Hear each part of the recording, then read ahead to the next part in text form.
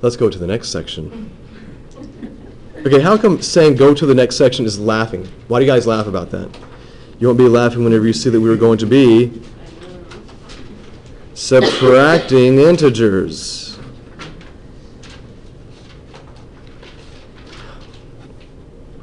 Here's something I need you to understand about subtraction. Subtraction is a form of addition.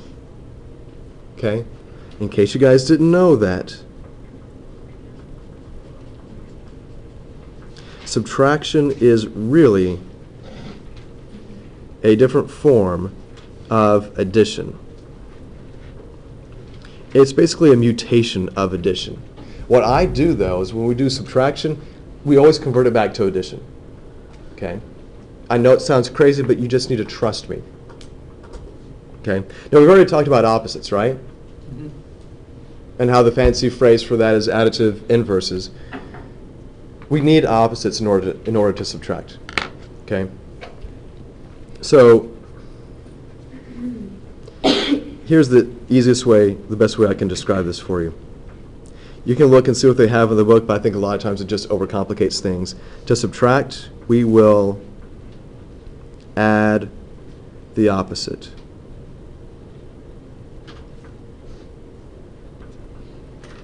To subtract, we add the opposite. Okay. Now, what I want us to do is I want us to compare the following so you can see that what I'm saying here is not just a bunch of fluff. It's not magic. If I say 7 minus 3,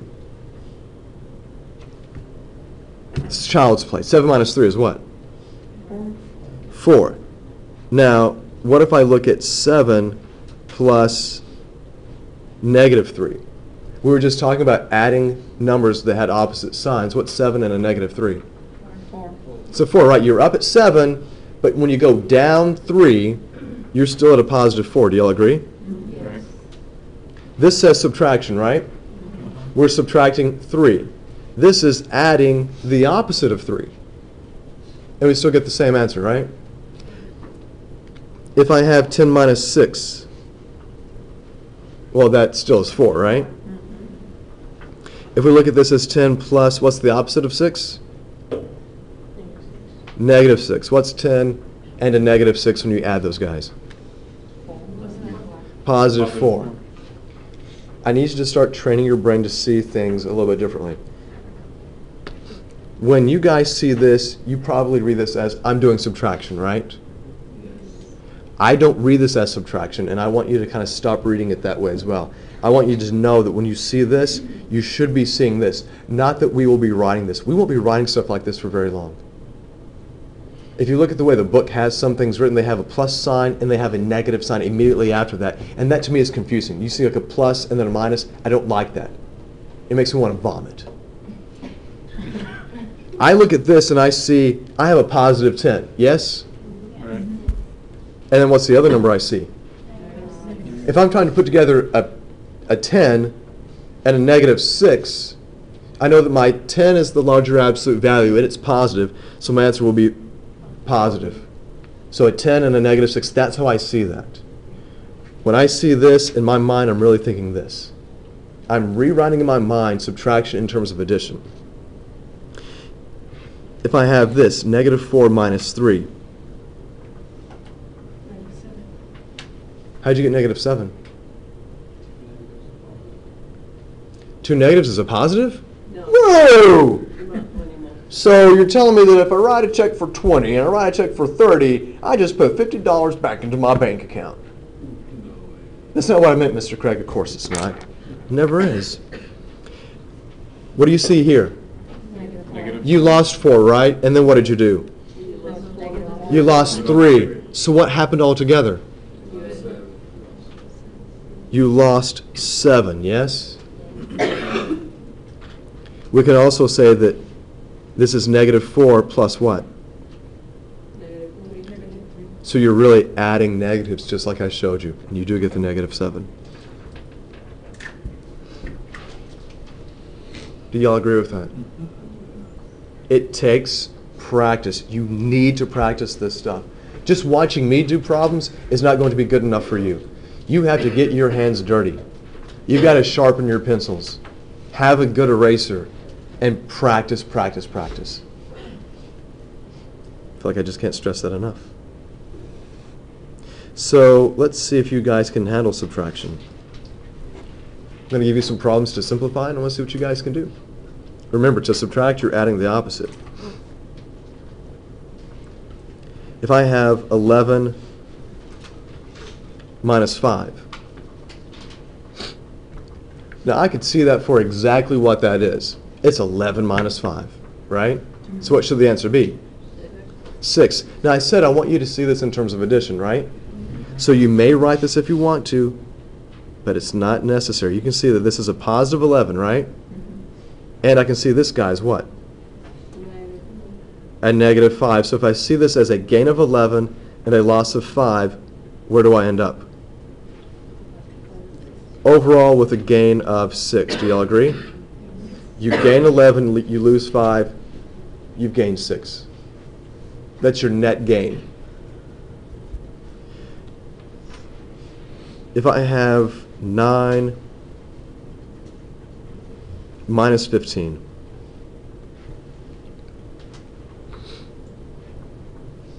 like we were trying to say before, what do you see here with this guy? That's a positive 9. What do you see with this guy? It's a negative 15. So if you saw those two numbers, you saw that in your bank account, or you saw that on someone, someone's doing like a Biggest Loser challenge at their work. You gain 9, you lose 15. What's bigger, the gain or the loss?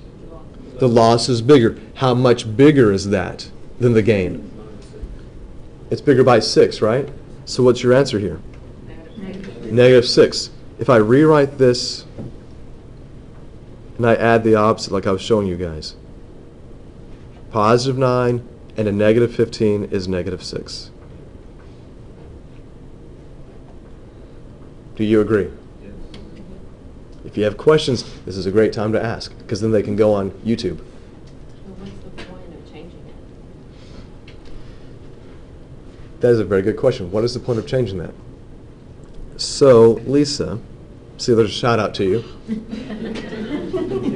If that's even your real name, just making that name up, if I have negative 3 minus a negative 10,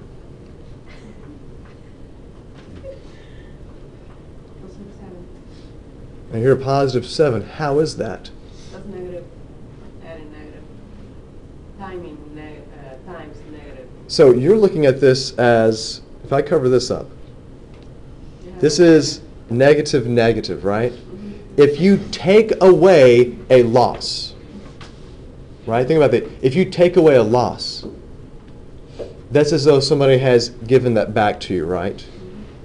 Right, you lost $10 at the casino. But then the casino says, you know what, I'm going to take that away from you. You didn't actually lose $10. So, it's like you got $10 back, right? Of course, that doesn't happen, right? But if I look at this as, turn this into addition, right? I want to add the opposite. What's the opposite of this guy? A positive 10. So a negative 3 and a positive 10 is what? It's a positive 7. That's why I may want to rewrite this, Lisa, if that's your real name. But I don't have to. When I have negative, when I'm subtracting a negative, you do want to rewrite. However, if I have this, if I have negative 2 minus 7, we may not have to rewrite this. What's negative 2 minus 7? It's negative 9. How can we get there? Cover this up. You have a negative 2, right? Mm-hmm. And then you have a negative 7. So I'm asking you to combine these guys. So what's going on behind the scenes, and if you want to write it, you can. This is a negative 2 combined with a negative 7. And that's how we get the negative 9.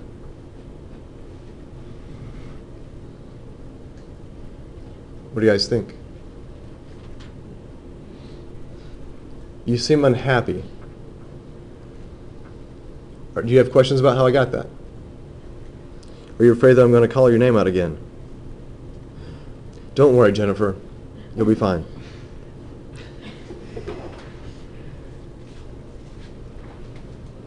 So what about 5 minus negative 4?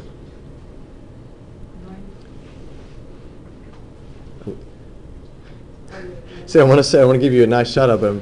So Elena gives me 9. Is she right? Yes. When you have minus a negative, I would take the opportunity to go ahead and change this to make this add the opposite. What's the opposite of negative 4? Positive 4. When I see that, I think it's very clear to us. It's just 5 plus 4, and that's just 9. Okay. So when you're subtracting a negative, I would rewrite it. However, if I have negative 15 minus 17, am I subtracting a negative here? No, I've got two negatives I'm combining together, right? I have negative 15 and I have negative 17. So combining two negatives through addition gives you what? A larger negative number, and 15 and 17 combined to give you 32.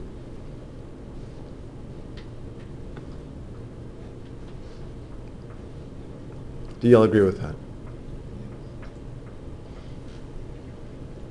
Signs, everywhere signs, right? Blocking up the scenery, breaking my mind.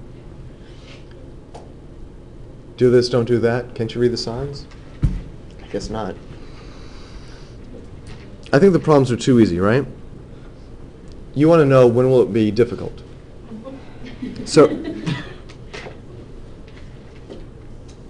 if I have 5 minus 12 plus negative 12 minus negative 9.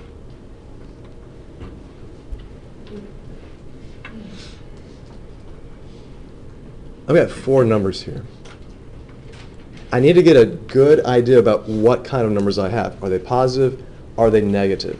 Now, we said before that if we're doing subtraction, we could just see that as, a negative number, unless we're subtracting a negative, right? So we might want to rewrite this. And how does this guy get rewritten? Positive 9. That's really a positive 9, right? So look at the numbers that we have here. What is this guy? He's a positive. What is this guy really? He's a negative. Negative. He's a negative. And this is... Well, that's a good question. No. Do these guys cancel? Let's isolate this and let's block out everything else. When we see everything, it can be confusing. So let's do this. We understand this is really a negative 12, right? I have a loss of 12, right? And what comes after that? That's the loss of 12. But I'm adding to that another loss, right? So if you lose 12 and you lose 12, it gets a bigger loss, right? If one of these was positive, like a positive 12 and a negative 12, they would be opposites. But this is a negative 12 and a negative 12. So you're still going left on the number line, basically? Right, so imagine you're doing this. You start at 5, right? You go left 12 units. So where are you? If you're on the number line and you start at 5 and you go to the left 12 units, are you positive or negative? Negative. You're negative. But then you go left some more, right? Even more negative. But then you get to go to the right 9. Do you think you're going to be positive or negative at that time? Negative. I got a feeling that it's going to be negative, but let's do the math to see. Now I'm going to rearrange this stuff by doing it this way.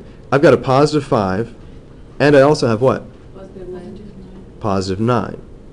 Then I have Negative 34. a negative 12, and you know what? You see plus a negative 12? That's the same thing as saying minus 12, right? If you use different colored pens or pencils, this might help you see, I'm going to use red for negatives. I'm going to use blue for positives or whatever. So what's 5 plus 9? 14. That's just 14. But what about the negative stuff? I have a negative 12 and a negative 12. It's going to be negative. That's a negative 24. It's very tempting to do this, to cover up that negative and see 12 minus 12. But do you have 12 minus 12? No, you have a negative 12, and then you have another negative 12. So that gives you a total loss of negative 24. Do you agree? So I look here, I've got a 14 minus 24. But you see how I've got the colors here? I think it kind of helps it stand out as you've got a positive 14 and a negative 24 that are being combined. Who has the larger absolute value, the positive or the negative? Negative. So my answer must be negative. And what's the difference between 24 and 14? 10. The difference is 10.